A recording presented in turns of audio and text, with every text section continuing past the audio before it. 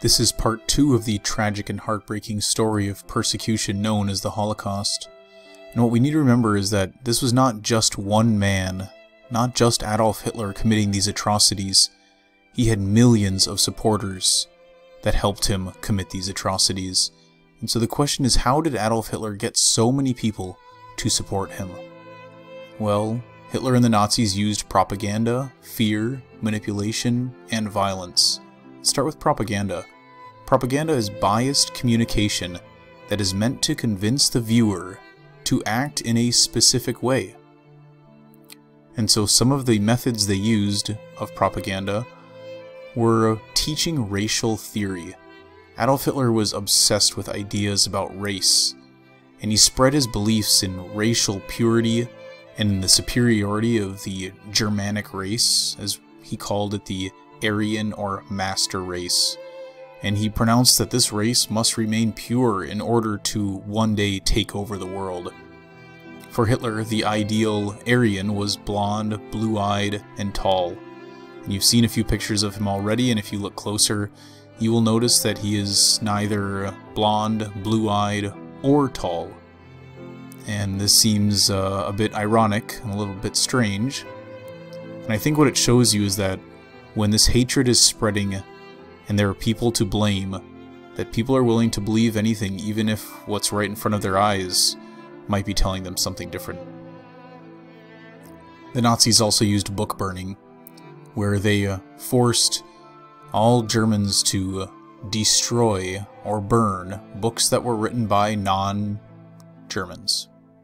So books that were written by people from other countries, races, ethnicities, and especially books written by Jewish authors.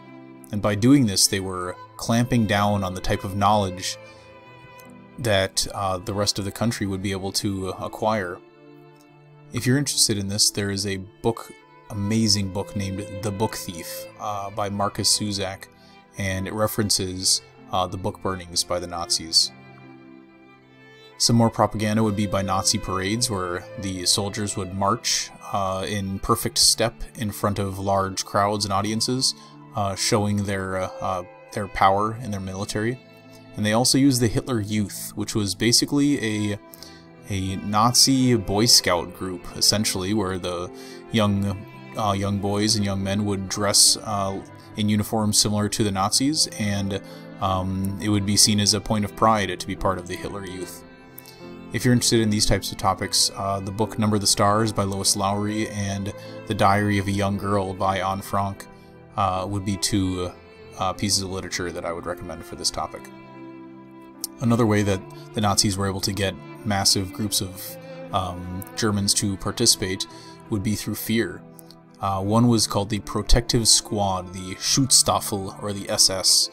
And as you can see in these two images, they were a fearsome group that would go around and just ensure that the people of the country were following the rules and laws set in place.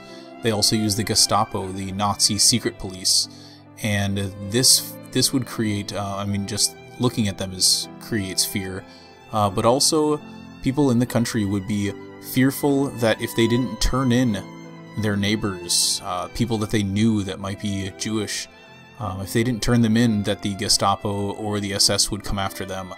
So these fear tactics would force people to turn in their neighbors and turn in people they knew.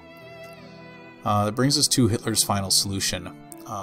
His final solution would be basically what he called the Jewish question, and to him the final solution was to create a master race composed of Aryans, as I mentioned earlier, to cleanse Germany in this very racist thinking and phrase, and by committing genocide, which is killing of an entire population of people. And so Holocaust, the definition of this word actually is the destruction or slaughter on a mass scale.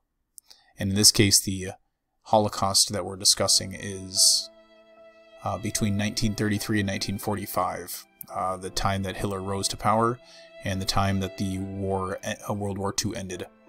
And in the Holocaust, this systematic persecution and annihilation of Jews had 6 million innocent victims. 6 million people were murdered as a result of this systematic persecution by the Nazis.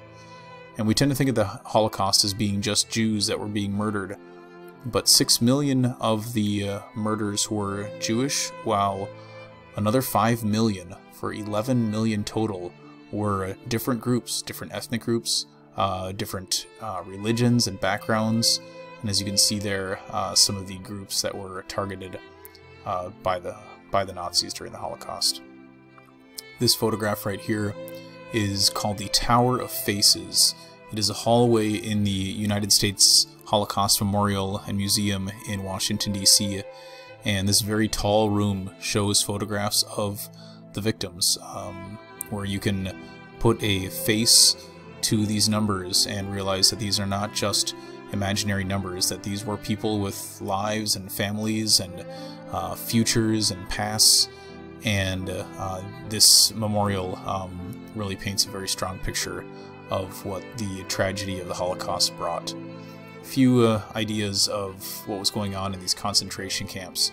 As we talked about last time, many of these victims had been sent to these concentration camps, these forced labor camps, to work for the Nazis as they were fighting this war. Many of them died of hunger. That was just a reality of this place, was constant hunger, which also caused death. Clearly humiliation. These people were treated as much less than human, in fact much less than animal even. These were places that were full of disease and mass death on massive scales. These two images here show you the emaciated figures of the people that were living in these concentration camps and trying their hardest to survive. If you're interested in these topics, these are two books that I would recommend. It Rained Warm Bread by Gloria Moskowitz-Sweet, who is the child of a Holocaust survivor, and a book by Alan Gratz named Prisoner B3087, which is a work of fiction, but it is historical fiction and is really a really good book. In 1942, it became clear that Hitler's goal was mass extermination. The final stage is when he realized and was pushing the idea that using one bullet per victim was not efficient enough, and he turned this murder into basically a factory of death. They began to march groups of people into these gas chambers under the guise of being showers, basically, and they would walk into the showers, they would leave their things behind, and instead of water coming out of the faucets or nozzles, it would be poisonous gas. On the top left there is a pile of shoes representing lots of murders in one of the gas chambers. On the bottom there are eyeglasses, and on the right are wedding rings. And so it really, again, shows you how massive this scale of death was. Around 12,000 people had been killed per day. But through all of this, there were survivors, and many of these survivors went on to create very extraordinary lives. The first I want to mention is Elie Wiesel. He survived the Holocaust and lived until 2016. He wrote a great trilogy of books called Night, Dawn, and Day. I would highly recommend those 3 books. Another example is Oskar Schindler, who owned a factory in Germany, and he employed over 1,000 Jews, and he spent essentially his entire fortune paying bribes to Nazis to protect his workers and to save their lives. He saved countless lives.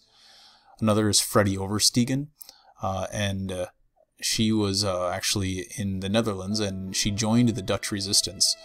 Along with her sister Truus Oversteegen, they became armed assassins as they were just teenagers, and they began killing Nazis and Nazi sympathizers. Another example is Miep Gies, who helped protect the Frank family, including Anne Frank, and others as they hid from the Nazis in the Netherlands. And one more is Sir Nicholas Winton, who just passed recently as well, and he organized the rescue and passage of about 670 mostly Jewish Czechoslovakian children that were destined for Nazi death camps, and he essentially kept this secret for most of his life, even from his wife, as he was just doing something that he thought was not even heroic, just something that he thought was necessary, and he's extremely humble about it. Those heroes I just gave you as an example, you will be watching a few other video clips on them as you go forward. The books that I recommended, many of them are about the Holocaust, are from the Jewish Book Council, just as reference. And so that is now the sad and tragic story of persecution from the Holocaust. I encourage you to find out more, as it is extremely important for us to continue to remember the tragedy and the brutality of this, so that we can ensure that something like this never happens again.